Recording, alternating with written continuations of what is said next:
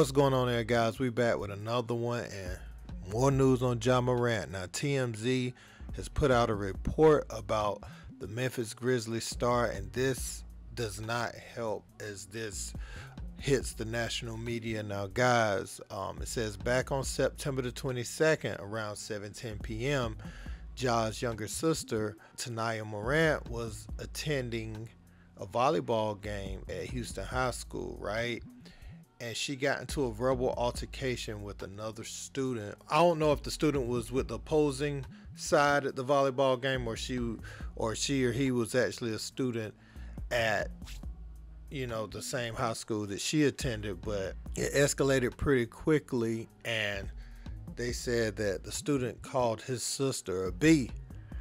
And what does she do? And what does it seem like this family always does? Because we heard about the mom calling Ja with the incident at the mall, and it says the sister called her big brother, which, that isn't out of the norm for a kid, to call her big brother instead of even calling her parents about it. So it says a short time later, Ja's mom, and the dad, and for some strange reason, Ja's baby daughter, and I'm assuming the same group of men that pulled up to the mall, says adult males all came in together, right? And the group went to confront the student.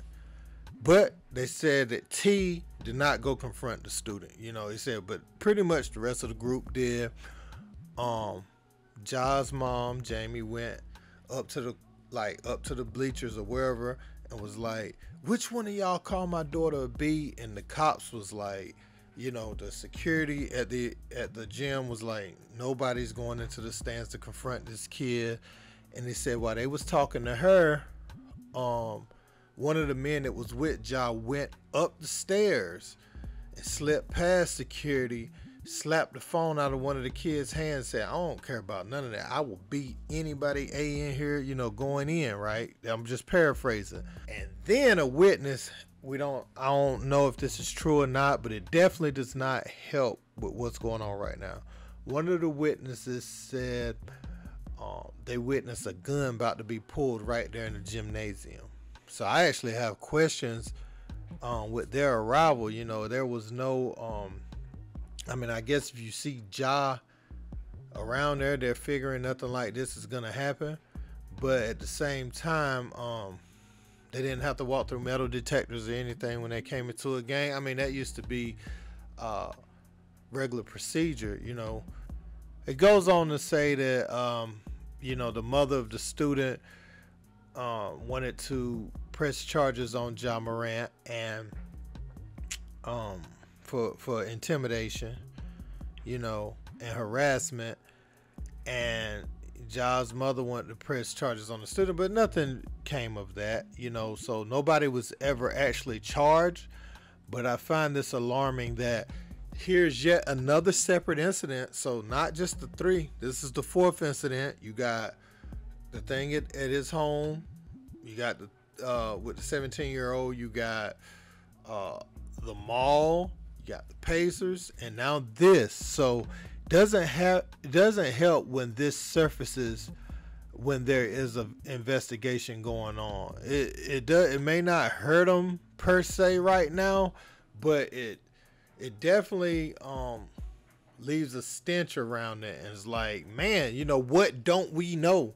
Now you got the NBA going in that mode. Like, what don't we know this dude did? Like, they'll be digging even more. And his coach even spoke about the fact that they talked to Ja extensively, prior to the incident in Colorado. And this is what he had to say. We've had conversations in the past trying to guide him and help him continue to evolve as a person and player. And obviously this came to a head, the other day. So it put this process into action. The hope was that this would never have happened, and, everything was, as good as it should be. But there have been dialogues about what he's got to do better, and this just came to a head then. Yeah, I can't share details. There's definitely steps that are going to have to be met, personally and professionally, as he deals with some stuff personally to get better. And then obviously the expectations on the team. He's going to have some things that he's going to have to clear to, know what the expectations are when he does return. So again, he's out at least the next 4 games. I know everyone wants to know what's this going to be. It's the hot topic for sure, but he's taken time, his responsibility to get better. Personally, that's a big factor in this. And also as his responsibility to the team, it's something that we're addressing with him, that, he's fully on board and been communicative with our group. I'm going to have to say now, at first I was like, he should tell his boys to chill out and all that, but it's probably time to cut them off for a while. Some of these guys have to be cut off. If that just having them at his disposal makes it feels like, he can roll up on anyone and just show up at the drop of a dime, and that's very dangerous. When you don't know who you're dealing with out here, he could have rolled in. They could have walked into an ambush not knowing who this kid was or who was around this kid or where all his people were in the crowd. They didn't have no clue. They blindly went in, and his family needs to stop calling him to be on demon time too. I'm tired of that. Seeing his mom do it. Again, his sister's calling her big brother. That's probably something she's always done, so I don't put that against her so much, that she called him. She's just looking up to her big brother. Grade school kids, they've always done that. You go get your big brother, get your big sister or whatever when you need them. But at this point, Ja can't be that type of big brother. He's the face of Memphis, and he's the face of one of the faces, young faces of the NBA. So there's no way that he can be out there just on go 24/7. I think him being there, he should have, since he didn't go to confront the group, T had to know. Maybe he was holding the baby. I'm guessing that's why he didn't go to confront. Maybe he was holding the baby. But even so, okay. That's what I want to talk about. So being on go and your baby with you, I don't like that kind of energy, because if it gets out of control, a baby is just a baby in there, So that as often as possible, kids shouldn't be around that. At the very least, if you was even gonna be on that type of time, one of the parents or somebody should have stayed back. The baby don't even need to be in there, because it can go left at any time when you come with hostile energy. So that I don't understand, that having the baby to go be a part of that,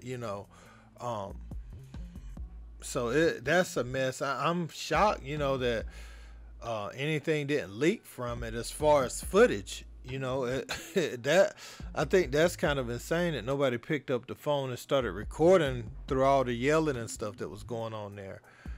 Now, I guess the one person that had the phone, though, the guy knocked the phone out of his hand and probably broke it or something. So that's possible too.